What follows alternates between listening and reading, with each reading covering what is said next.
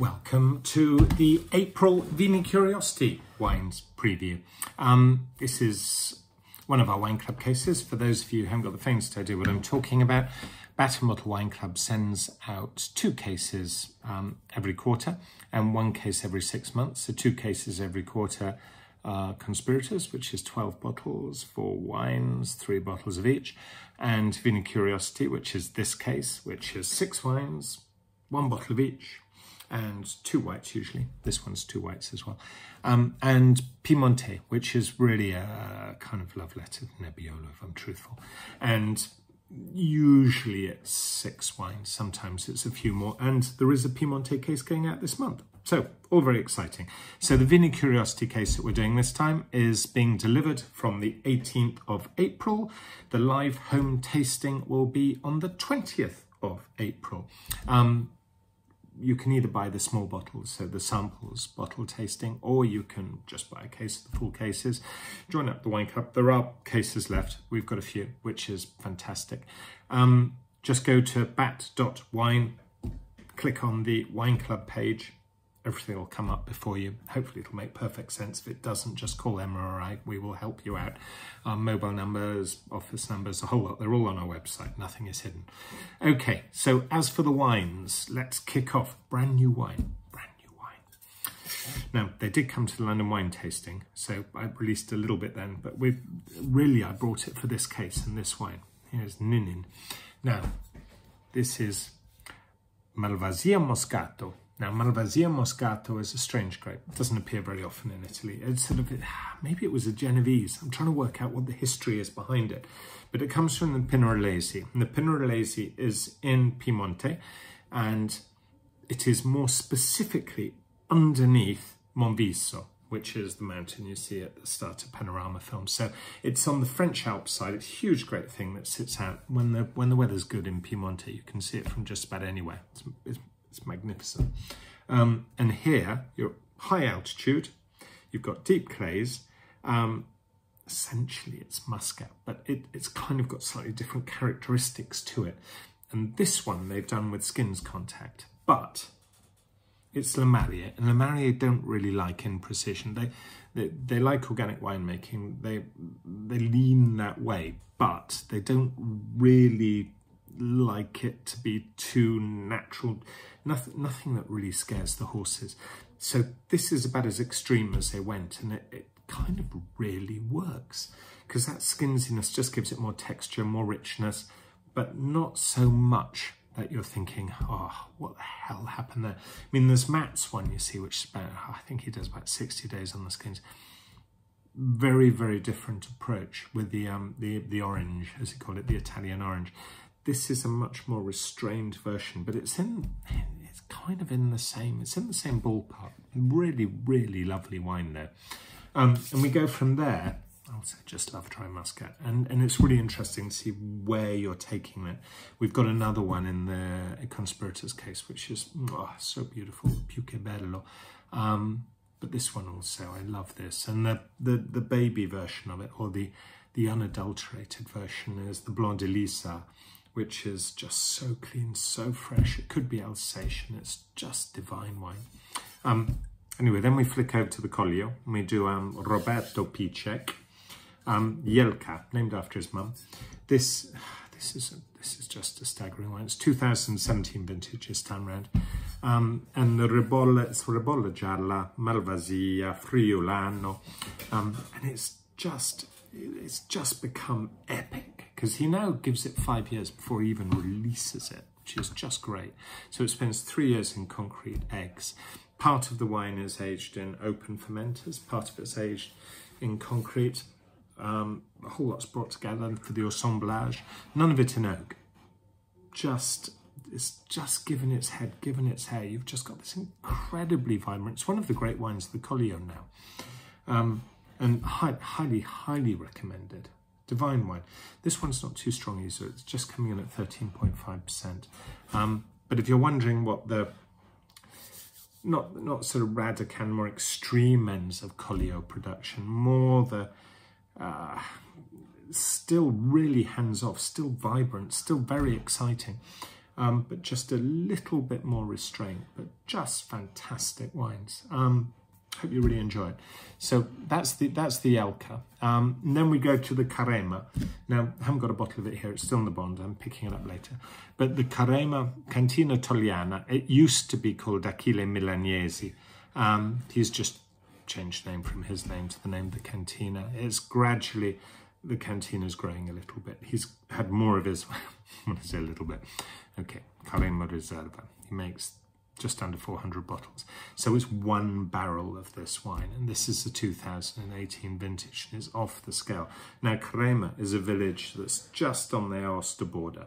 So just before you go up the Aosta Valley, last village in Piemonte, before you go into the Aosta, is Carema. And the next village is called Donas. And here they grow their Nebbiolo, which they call Picotendro, on terraced slopes at just the most crazy terraces, which have stone pillars which they connect the terraces to. It's insane beyond belief.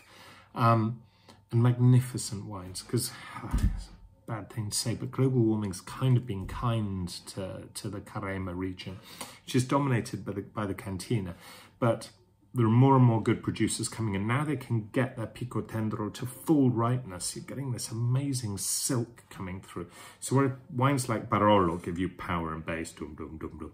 This gives you more treble, it gives you more fineness, just that delicious silky mid-palate. This is a kind of thing which, oh, it's a dangerous thing to say, but this is the Pinot Noir of Italy. This is just, it's so much better than any Pinot Noir I've ever tasted from Italy. Just magnificent wines.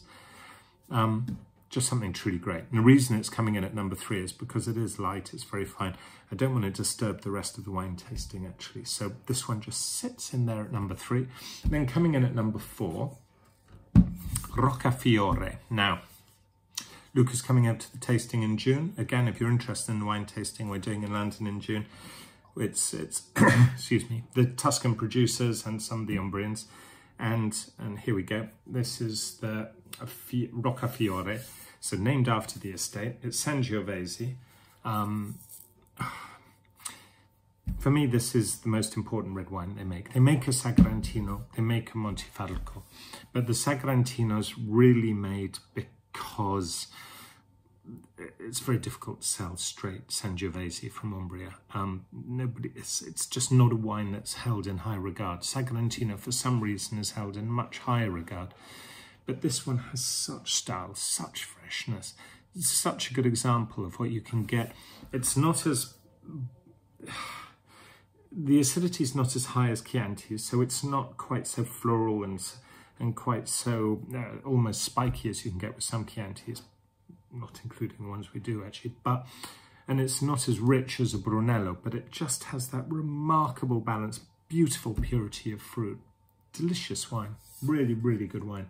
So looking forward to tasting that. It's quite a nice case. So we're going from doing the big ones, we're going Nebbiolo, then we're doing Sangiovese, then we're doing another Sangiovese, Carmignano, which is, it's probably my least favorite DOC. It's Italy's oldest DOC.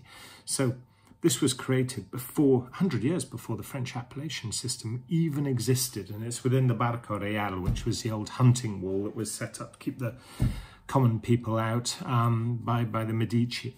So this estate's right in the centre, it's biodynamically farmed. Rosella just is straight out purist Sangiovese producer, and it shows so absolutely in this wine. So yes, it's got Cabernet in it. You do really well to spot it. You know, this is a great Sangiovese. Again, we're looking at 2018 vintage, so we're tasting 2 18s from Sangiovese, from Tuscany. Very, very different style. One biodynamic, the other, but again, not certified biodynamic, not certified organic. It's a very, very small producer that can't see. There's no reason for them to waste their money on certifications. Roccafiore decertified themselves. They were certified organic, but they actually decided the organic rules didn't really suit them and the environment. So they, for personal reasons, did it. So 2 really interesting Sangiovese. It's going to be a great taste. It's a lovely case. Does it get better? Of course it gets, well, it doesn't get better. It just finishes on a different note. So we've done the two Sangioveses, one Nebbiolo, one Malvasia Moscato, one blend of Ribolla Gialla, Malvasia Ristriana, and Friulano. Then we go here to Irenio. This is from Giordano at, well, it's down from Baone. His main estate, or the central estate, is La Montecchia, which is the northern half of the Colli Euganei, about 12 miles from Venice. Here, though, you go down to the bottom of the Colli Euganei. Colli Euganei just sits as an outcrop of volcanic hills that's just been pushed out of the Padovan plain. And on the southern part, you get more ripeness, you get more richness. And this is the Cabernet Sauvignon here works so well. And this is straight Cabernet Sauvignon. These are really old clones. These are the sort of clones, these were brought over by old Venetian traders who'd recognised early on that Cabernet was one of the, this hundreds of years ago, Cabernet was one of the great wines, or the great grapes of Europe. And naturally, because they were Venetians, they had a choice of everything, they're great traders, those are the ones they chose. And Giordano farms in a very pragmatic way. So sustainable agriculture. Here's winemaker Andrea Boratti is genius. And he likes lighter, fresher style wine. So actually this isn't that light, it's 14. But sadly that's just the nature of the world nowadays. So all really fascinating wines. This is a great tasting box. By the way, I really hope you enjoyed the last one. I thought it was one of the best we've sent out. This one as well, though. I'm so excited by it. It's a great case. If you have any questions at all, you'd like to join the wine club, if you'd just like to buy some wine, do give us a shout, send us an email. Everything is on the website, bat.wine, and all of our information is there. Nothing is hidden. So, yeah, look forward to seeing you. Even if you are not receiving the wines, if you just want to find out what it's all about, I can send you a login to the live home tasting on the 20th of April. It is by invitation. It is really for the wine club. But if you're interested, yeah, come along, come and see what you think. Anyway, I hope you really enjoyed this case. It's a classic. I hate the word classic, but it's a really good case. Okay, bye.